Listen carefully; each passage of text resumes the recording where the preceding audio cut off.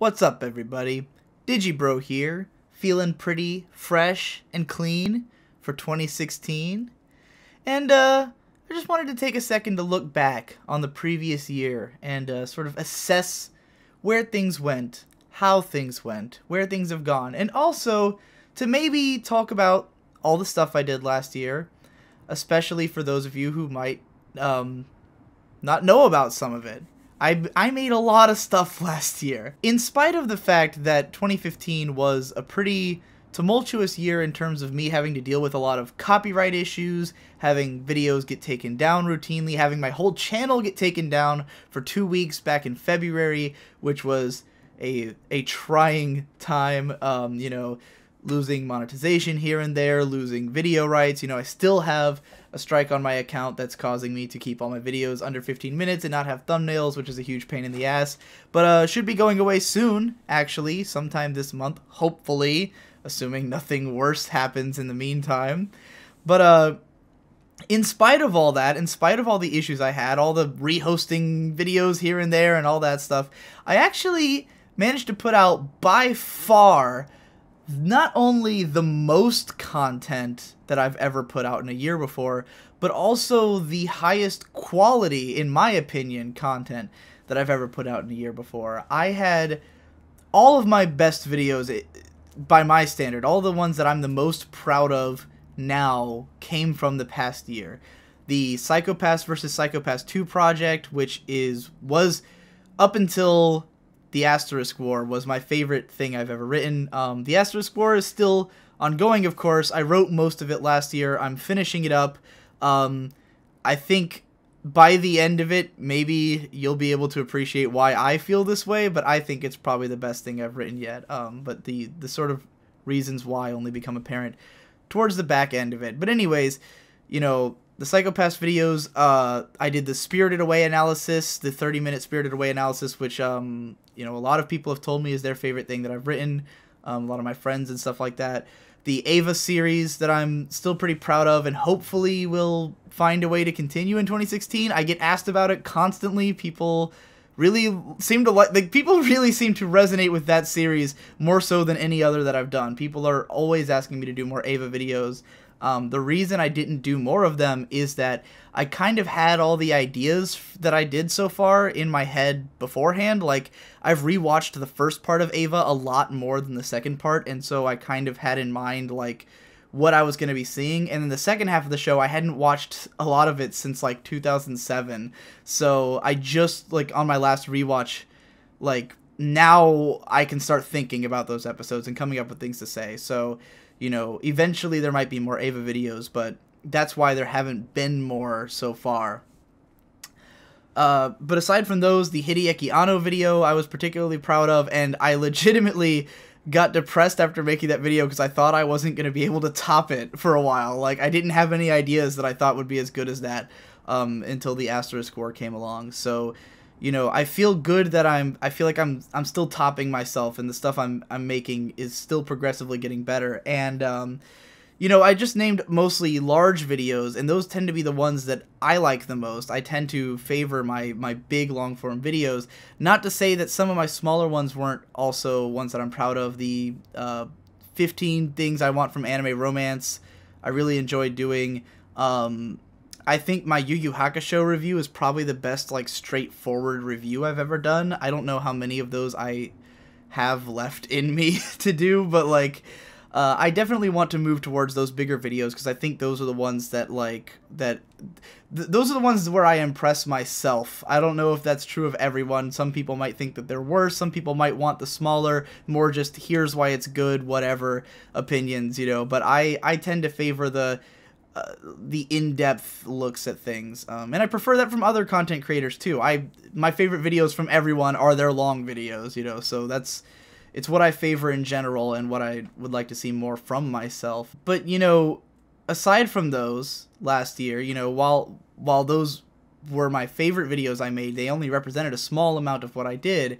And I had some videos that have been taken down here and there that maybe haven't been seen by as many people. There was one collaboration I did with the YouTuber Ocelot where we talked about the soundtracks of summer season? No, spring season anime that was blocked in the US. So I'll put a link to where you can watch that because I put it back up on Dailymotion. A lot of the videos that were taken off of my main channel were re-uploaded either on Dailymotion or Google Drive, and you can find them through my blog, myswordis.unbelievablydull.wordpress.com, which is where I post all the text versions of these videos.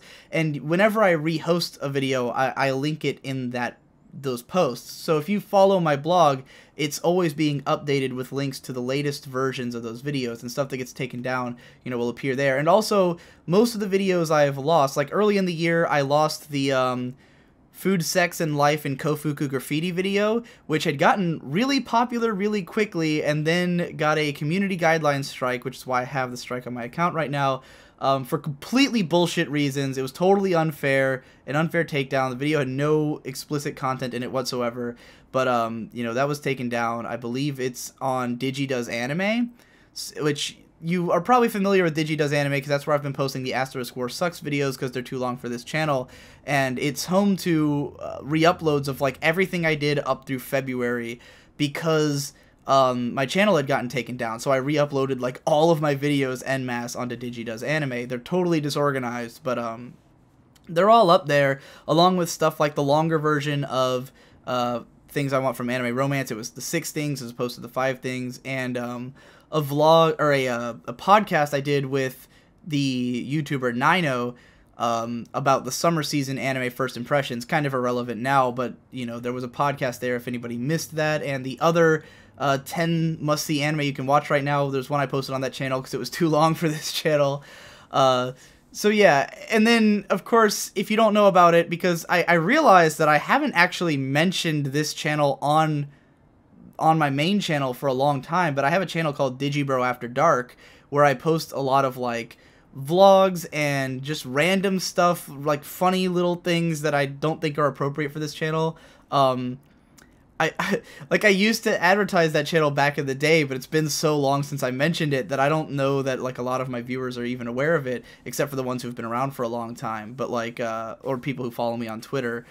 But yeah, I've got, like, a lot of, towards the end of the year, I was doing a lot of vlogs on there about, like, random social subjects that I find interesting. Some were just on music. Anytime I talk about music, it's usually on there. Because I usually just vlog about music as opposed to making, like, edited videos about it. Me and my friend Trevor just did our top albums of the year the other day, which we posted up. And there's a lot of fun little weird stuff on Digibro After Dark. There's also a channel I made that I didn't even announce anywhere except on Twitter and on my Let's Play show, which is called Listbro. I only made one video there, my top 10 Game Grumps playthroughs, which I was actually really proud of how that video came out.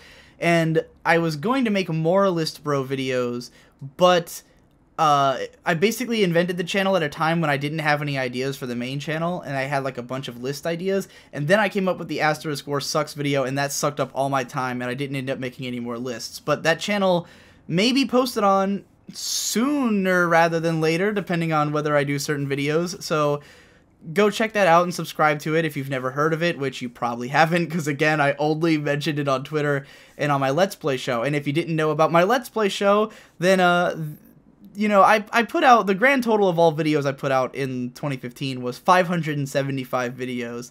If that number sounds way out of proportion, it's because 460 of those were Let's Play videos on my channel, The Digibros, which me and my brother Victor started up when my channel was dead, because I had just been watching tons of Game Grumps and I just wanted to do a Let's Play show. And me and Victor started it up, and it went way better than we expected it to. We have had a lot of fun with it. We've been doing it consistently all year. We'll probably keep doing it as long as it remains a thing we can do together. And yeah, there's, what, 20 playthroughs on there now? We played through, like, Zelda Ocarina of Time and Twilight Princess. We played through Dark Souls. We're just starting up a Bloodborne playthrough now. We played through like a Kirby game, Kirby 64. Oh man, all kinds of shit. There's ones where when I didn't have my brother Victor around, I had my friends on. We have a Digi and Friends show. There's just a ton of Let's Plays that I made all year. You know, I didn't ever expect the channel to get very big, and so far it hasn't, but I've advertised it here and there in videos, but I've never made, like, a big deal out of it. So if you didn't know about it because I haven't mentioned it enough, now you know. I run a Let's Play show. If you want to just catch up, there's a fucking 450 videos that you could watch, literally days worth of content. Or if you just want to start fresh with something new, the first episode of Bloodborne came out today. That would be January 4th, so you can just jump right in and have a good time.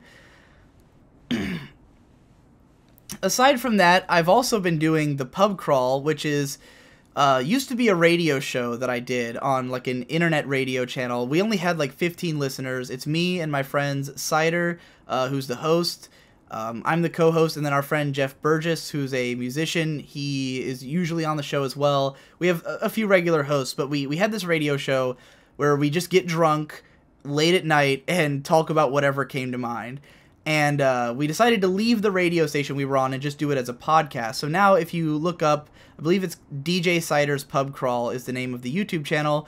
There's a podcast over there that I do. We do 2 episodes. No, now it's 1 episode a week. But yeah, there's an episode every week. They're an hour and a half long, up to 2 hours sometimes. And there's a ton of them.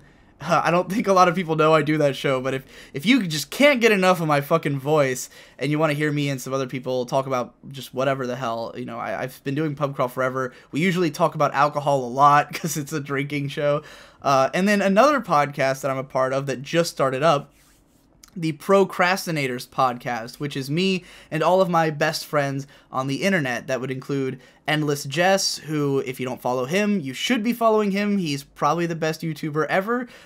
He's got a bunch of channels, but you can find them all if you go through Endless Jess. Hypocrite, who is a video game YouTuber who's also really excellent. Best Guy Ever, who made a big splash this year when he started doing long-form anime analysis and video game videos. You should definitely be subscribed to him if you're not already. His brother Ben Saint, who's a comics artist. Our friend Tommy Oliver, who does like cartoon reviews and also has a channel called Rebel Pixels. And the Devu, my editor, friend, and you know, also a great video maker. Is that everybody? Is that all the crew? We all have a podcast together now called the Procrastinators Podcast, and our friend Mage, who's also an artist. And we've done 2 episodes so far. Go check that out. It probably will become a regular thing. We might also, me and Best Guy Ever, might start up an anime podcast on that channel. So, you know, subscribe to that if you want to hear an anime podcast. I might invite some other anime YouTubers onto it whom I am friends with or who I know.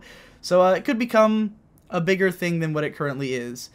And I've made cameos in a lot of videos by all those people I just mentioned. I was in Best Guy Ever's Monster Musume video, for instance, which was a hell of a good time. You should check that out, especially if you like Monster Musume.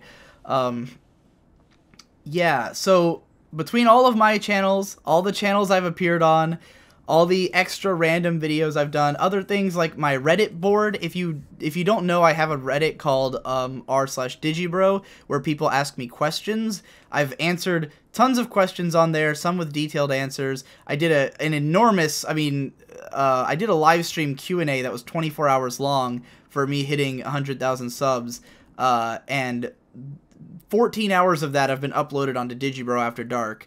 It's completely disorganized, but if you just want to hear me field questions for 14 hours, then there's a live stream of that. But I also have the Reddit board where I answer questions, and also there I've been posting like charts and things I've made, like charts of...